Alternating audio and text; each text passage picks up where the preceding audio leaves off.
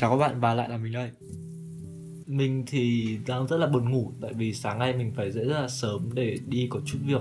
Nhưng mà đến nơi thì chỗ đề đã mất điện, thế nên là nó đóng cửa và mình lại phải đi về, rất là mệt. Hôm nay mình sẽ chỉ cho các bạn một cái custom nho nhỏ trên đôi giày Vans và nó khá là đơn giản. Đó là giày thêu hoa. Xu hướng giày sneakers thêu hoa thì khá là phổ biến gần đây, bắt nguồn từ Gucci. Và mình khá là thích tại vì nhìn nó rất là bắt mắt. Cái con gì đây?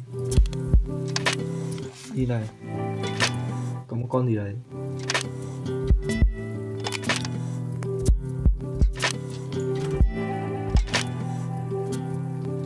Để bắt đầu thì mình cần phải chuẩn bị một số món đồ nghề như sau.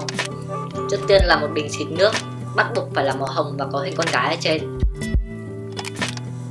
Tiếp theo là một cái khăn nhỏ sạch, một cái bàn là một hình thêu bất kỳ và mình sẽ để link ở phần miêu tả ở bên dưới. Và cuối cùng cũng như là quan trọng nhất thì đó chính là đôi giày. Mình đã mua cái hình thêu này trên eBay và mình sẽ chỉ cho các bạn. Đầu tiên thì mình sẽ vào ebay.com, sau đó search Red Rose Flower Patch.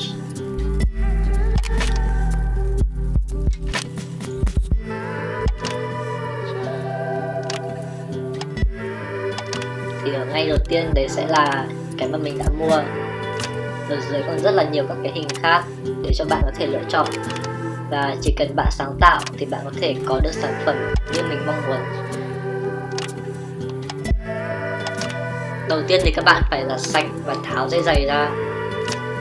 Ở đây mình có một cặp hình thêu hình hoa hồng và mình sẽ bóc nó ra. Đây sẽ là cái hình mà mình sẽ gắn lên đôi giày của mình. Sau đó thì hãy ướm thử cái hình đấy lên đôi giày của bạn để xem như thế nào là vừa mắt nhất.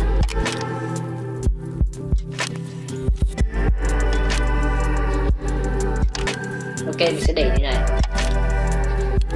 Sau đó các bạn hãy làm tấm khăn bằng cách dùng bình xịt màu hồng có hình con gái ở trên, xịt nước vào. Đợi đến khi bàn là nóng thì hãy nhẹ nhàng đặt cái khăn lên.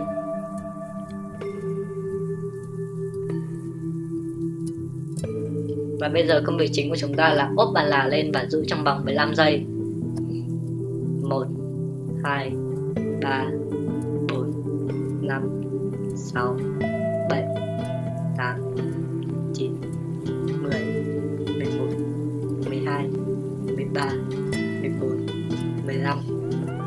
Mình sẽ làm thêm 2 đến 3 lần nữa để chắc chắn là những chi tiết nhỏ sẽ được dính chắc vào đôi giày.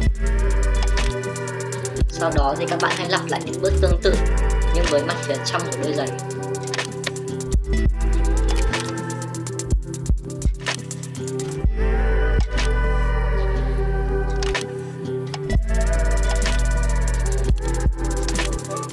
Làm tương tự với chiếc còn lại thì bạn sẽ được như thế này. Và sau tất cả thì đây là sản phẩm cuối cùng của mình. Cảm ơn các bạn đã xem video của mình, và nếu các bạn thấy hay thì hãy like, share và subscribe channel của mình. Và cũng như thường lệ, nếu các bạn có câu hỏi hay thắc mắc gì thì hãy ném thẳng một phần comment bên dưới. Thanks for watching!